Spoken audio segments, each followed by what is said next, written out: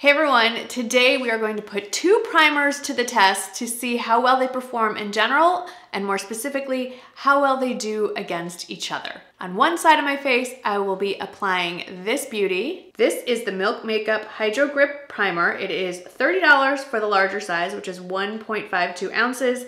This little guy is 0.33 ounces and is $15.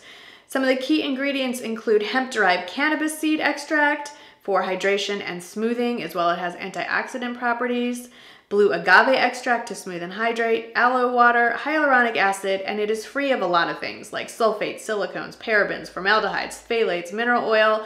It's also gluten-free, vegan, and cruelty-free, and oil-free. On the other side of my face, the contender here to see if it is a dupe is this guy. This is the Hard Candy Sheer Envy Hydrating Primer, 12-hour makeup grip plus hyaluronic acid. It only comes in one size. It is $6.96 for 1 ounce. And the key ingredients, according to the website, include hyaluronic acid and blue agave. It is also paraben-free, phthalate-free, and sulfate-free. The ingredient list on both are pretty extensive. There is a lot of overlap. There are a lot of various extracts, botanical extracts in both of them. There's no cannabis seed extract in this one. I will say that the order in which the similar ingredients are listed are different, so there are obviously different concentrations in each one. I will put a link to each of them, so if you want to go through the entire ingredient list, you can feel free to do that. They are supposed to have the same general effect, which is they are supposed to be very gripping and hold that foundation in place, as well as hydrate, which I could use because I personally have very dry skin. So I'm gonna put the Milk Makeup on my left side and the Hard Candy on my right, and let's go. I might have to bust into my backup. We'll see if I still have any left. So the Milk Makeup is a clear plastic with a pump. I'm just gonna put one pump on the back of my hand. It is a clear green gel. I'll dot it on this side of my face. It feels pretty thick on the skin, and it does kind of have a tacky, sticky feeling to it. I'll wipe my hand off, and so there's no cross-contamination. Now on this side is the Hard Candy. It is a soft plastic squeezy tube with just a normal opening. It appears to look pretty much the same. I would say a brighter green. Dot this on. This is a much thinner consistency. It doesn't feel like, I mean, it's a gel, but it feels more like a serum, so the texture is different. And I will say it spreads more easily. I'm not fighting it to get it across my face. I do want to make sure I get this side of my chin. For today's foundation, I'm going to use the IT Cosmetics Your Skin But Better Foundation plus skincare. I wear it in the shade Fair Neutral 11. I will use the same kind of brush, but two separate ones so I don't cross-contaminate. And I'll be using my favorite foundation brush, probably my favorite brush of all time for all kinds of things, the BK Beauty 106. Okay, this is the Milk Makeup side. I don't notice any difficulty in getting the foundation to spread evenly. Doesn't seem patchy at all. Coverage is fabulous. I started to dot it on the other side and stopped myself. Could use a little bit more.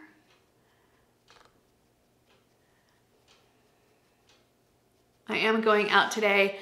My husband and I have a date day planned, and we're gonna be outside and walking around, and I know there'll be a lot of masks going on and off all day, so I'm really putting this through its paces, which is also why I'm kind of loading up on the foundation in this area, because masks do not work well with foundation. Okay, with a clean brush, I'm now applying the rest of my foundation to the Hard Candy side.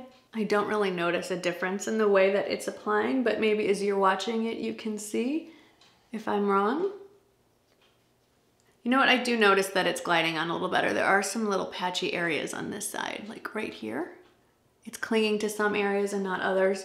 It's not clinging as much on this side. Now that could be good or bad, because if you want the primer to grip, it's doing its job, but I would like it to grip evenly.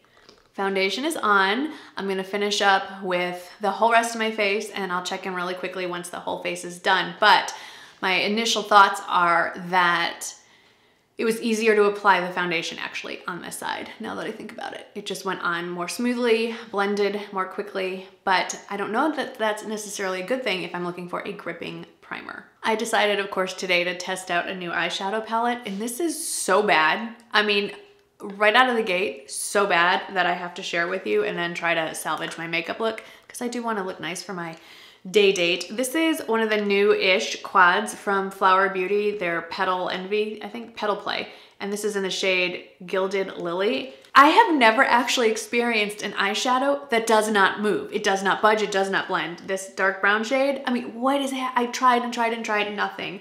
Also, all three of these shades, basically the same shade in different finishes. We have like a satin finish, we have a matte finish, and then we have a glitter finish that, this is glitter. Like, I had to pack it on and nothing happened. It's terrible. It's terrible. Do not buy this. Like, just, it's not expensive, but don't buy it. I'm sorry, Flower Beauty. There are many things you do well. What were you thinking?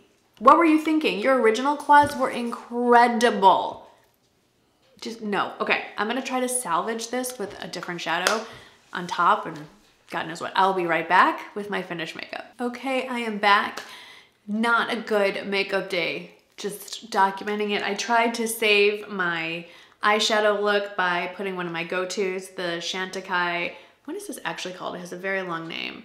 Chantecaille Luminescent Eye Shade in the shade Cheetah. It's just really pretty soft gleam. That definitely helped. And then I thought I would try out some more new Flower Beauty. That was, okay, they sent me the Flower Beauty Warrior Princess Mascara, and I have loved this in the past.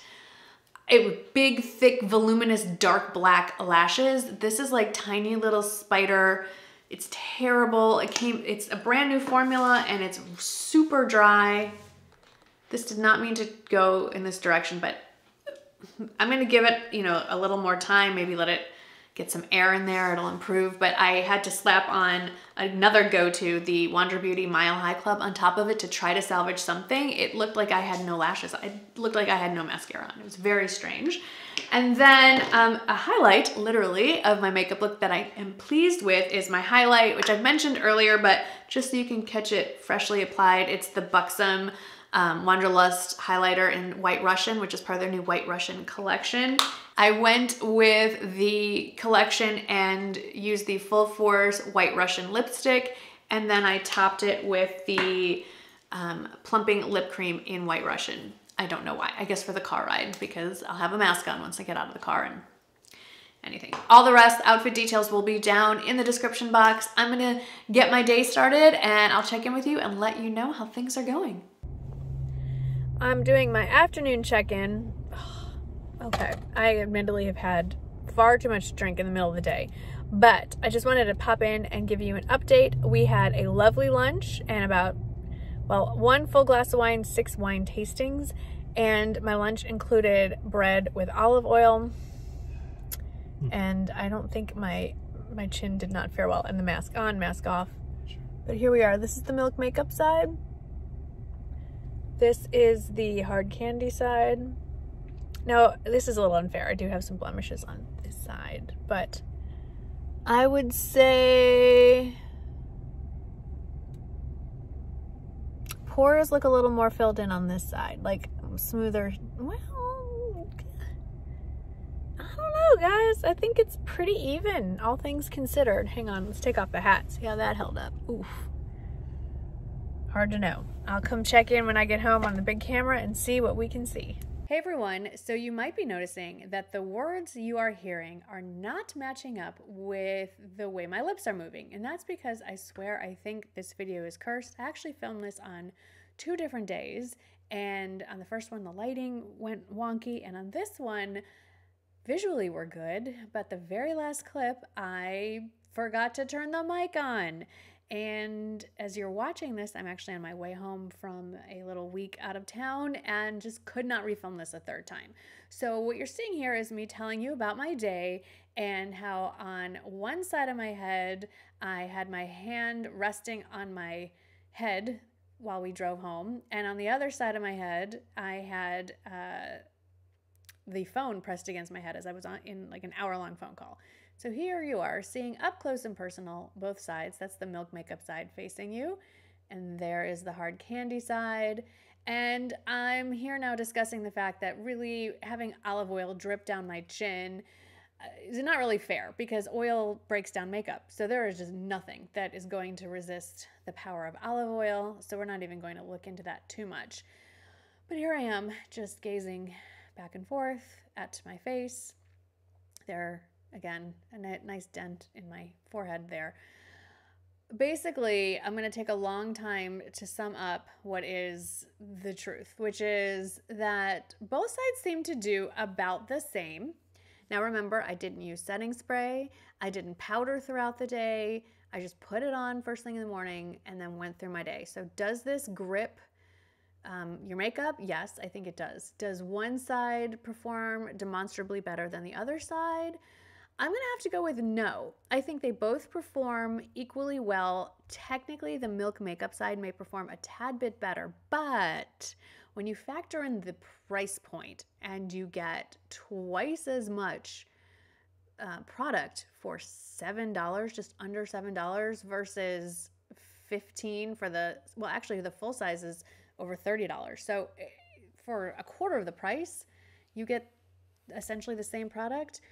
I mean, if you're into all the little products, all the little ingredients, I should say, that are in there, as opposed to the hard candy, then I guess it's worth it to you. But on a performance basis, I'm looking for more important ingredients in my skincare, not in my makeup. So on a performance only basis and factoring the cost of the two products, I'm gonna have to go with the hard candy.